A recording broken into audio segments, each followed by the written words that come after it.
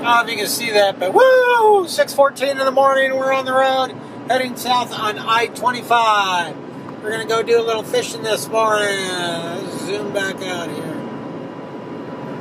There we go. We are going to divert to Colorado City, head up to Lake Isabel. It is very hazy out here. There are some forest fires up north. It must be blowing south because I can't even see the mountains, even though sunrise isn't quite here yet.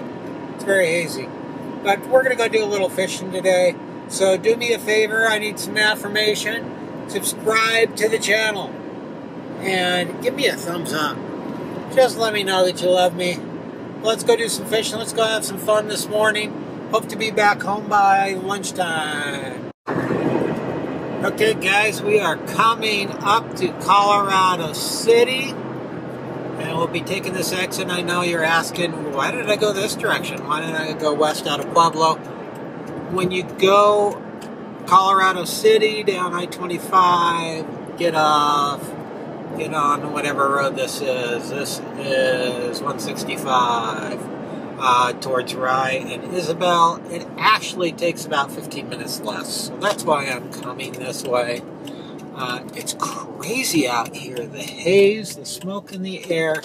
Never seen it like this before. You can just barely see outline of the foothills up there. So the fires up north really making it smoky down here. The smoke must be headed dead south, right towards Pueblo, right towards the mountains. Probably hugging up against the mountains. It'll be interesting to see how the views are on Isabel. Isabel is amazing because of the views. But we're going to have a fun morning today. Going to do a little fishing and relaxing. I'm going up first thing in the morning because it does get busy up here on the weekends. Because it is a beautiful place. It is up in the mountains, so it is cooler. So join along. Hey guys, one of the nice things about coming on out here is you usually always see deer. They'll usually get out of the way for you. But look at that guy there. Number of bucks right here. I've seen about a dozen deer so far. I'll let you guys go. We'll see you later. I'm inside the park here. It's actually nice and quiet. Right back here I saw a couple of deer. Let's see if we can walk over there, take a look at them.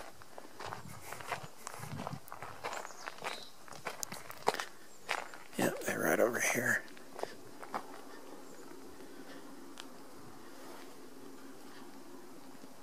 Here they come. Through the trees.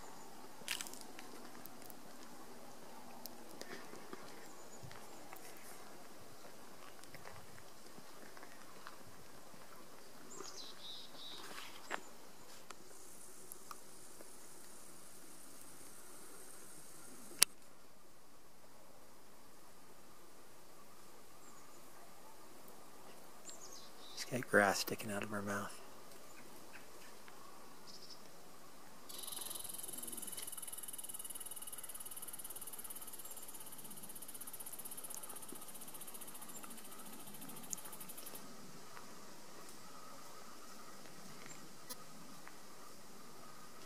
It's a mother and two does.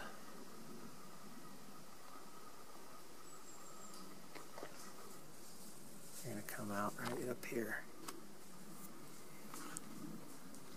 There she is. There's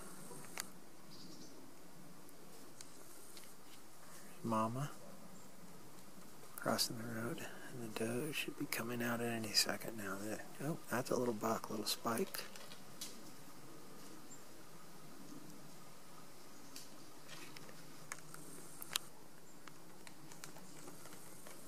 Oh, I hear another one, a little 2-point.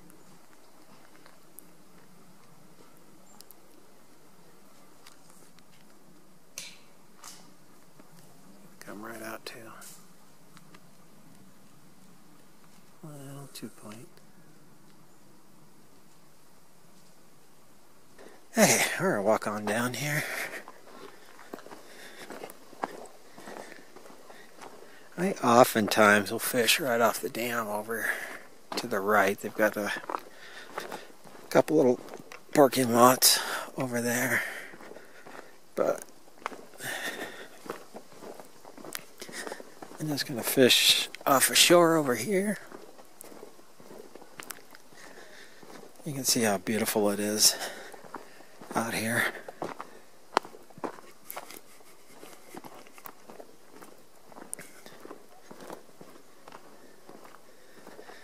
Looks like there's quite a few people fishing right off the dam. Look at that. How pretty it is out here. Plenty of places to fish out here though. Okay, so what we're going to do, we're going to set up right here. A beautiful sunrise. Just gorgeous out here. Okay, we're going to get set up out here, do a little fishing. Now my favorite way to fish out here at Isabel, and probably what I have the most luck with, is not with bait or lures. It is with a little slip bobber, that's what I have here, and then a little dry fly. I've got a little Goddard cab that is black, it's got a little fuzzy sticking to it, and all I'll do is once I tighten up my drag here, and I'm just using a regular spinning rod, I'm not using a fly rod, so I'll just toss it out here,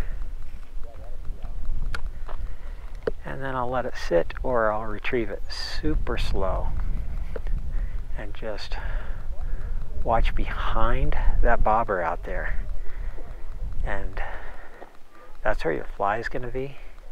Fish will come up and take it. Just watch for that. That's probably my #1 way to catch fish out here. Majority of the people are going to come out here and throw bait out here, worms, power bait, eggs, whatever. And fewer people will use these dry flies. Oops, there's one. Nope, missed him. But this by far, ooh, here goes another one. Missed him. This by far outfishes bait for me out here.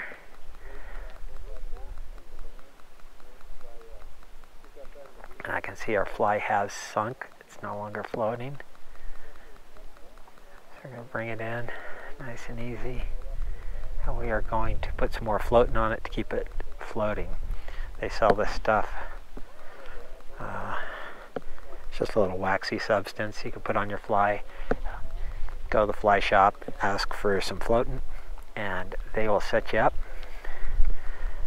And you just dry it off just a little by waving it back and forth.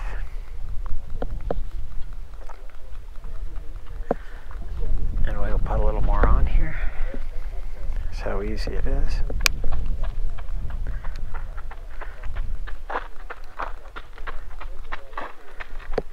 Squeeze a little on. Just going to work it into the fly. What happens is the fly gets waterlogged when the fish grab it. Pull it under. That'll keep it back floating.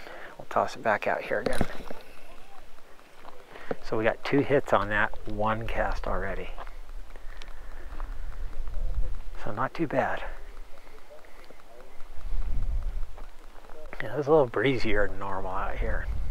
But that's okay, we're going to catch some fish. So I'm watching right beyond my bobber out there. I can see my bobber clearly. The fly I can't really see. Every once in a while I can get a glimpse of it. It's black, so it's hard to see. But I'll let it sit. Let it sit a minute, 30 seconds, whatever. Move it just an inch or 2. Let it sit again.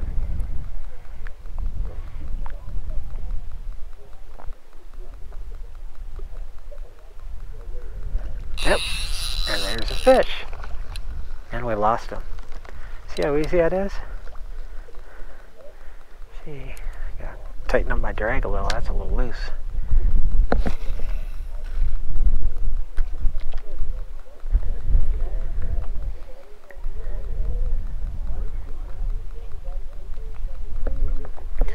What I've found here at Isabel is there'll be a weed bed that runs pretty much all the way around, even up by the dam. And the fish like to hang out just on the other side of the weed bed. So you don't necessarily need to cast a mile out there. That isn't required. Of course, there'll be fish all over, but just on the other side of the weed bed is where I have the best luck out here.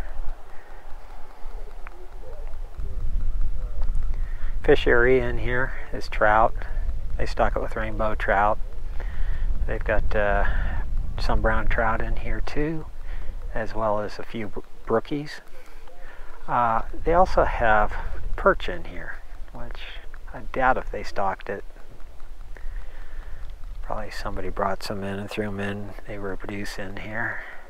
Because we are up in the mountains, they have a tendency to be pretty small. They also have some chubs in here, but it's mainly a trout fishery. Majority of what you're going to catch are rainbows.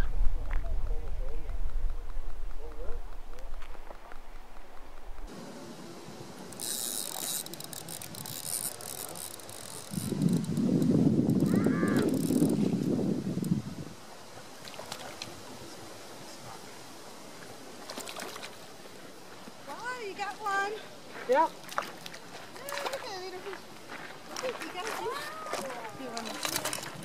He has a little net. Yeah, he got a fish. He got a fish. Look. See that? Yeah. Wow.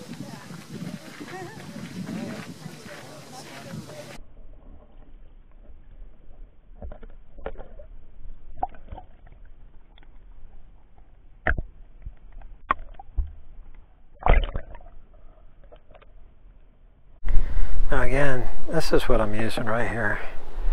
It's a size 16 elkhorn caddis. Get a little floating on here. Since we just caught a fish, it's going to be very waterlogged now. Just work a little floating into it and up the line. That easy. Toss it back out here. Today I've fished out here. I've used a worm. I've fished pistol Pete and a woolly bugger behind a float. But always my number one producer out here is a small elkhorn caddis. You know, represents caddis flies. Also works for the horse flies that are often out here. They float high because they're made of elk hair. Elk hair is hollow. And we just missed another one. Oops. Got ourselves a tree for a second. Try it again. Anyway, the elk hair is hollow. The elk and deer hair is hollow, unlike other hair. So it floats better. Represents some of the bugs that the fish eat out here. I would say 90% of the time that is my number one fish catcher out here at Lake Isabel. Catch more fish on that than anything else. And just right on a spinning reel.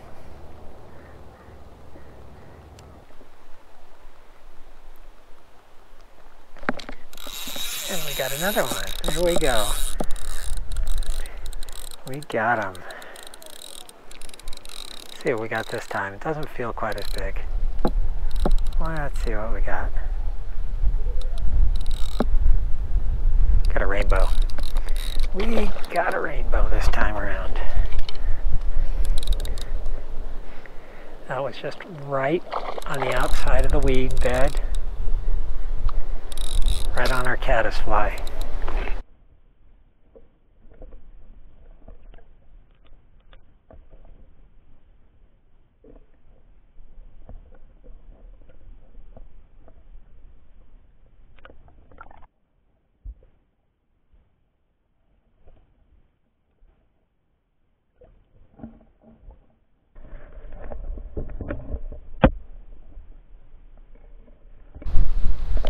There we go. That's what we've been waiting for. Came right up. Looks like a nice rainbow. No, it's brown.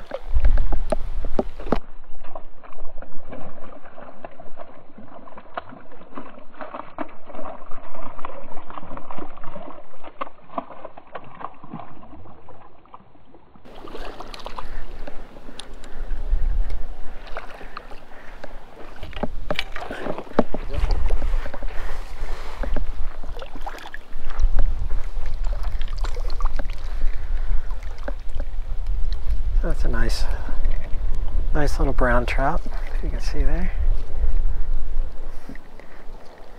Barbless hooks come out really well. And we're just gonna let them go here.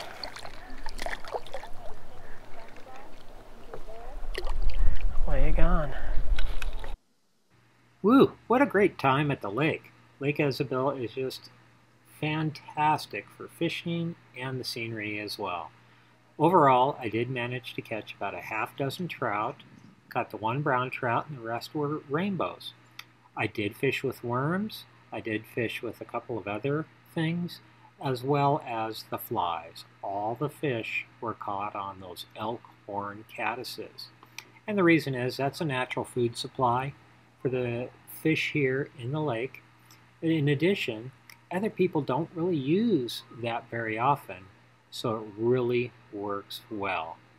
I hope you come up to the lake, give it a shot. Don't be afraid to try an elkhorn caddis, a dry fly in the lake, and I hope you catch as many as we do. Now please, please give us a thumbs up, subscribe to our channel, let us know you're liking our videos. It really helps us out, just lets me know that what we're doing is something that you like. Anyway, I hope you have a great day, and thanks for watching our videos.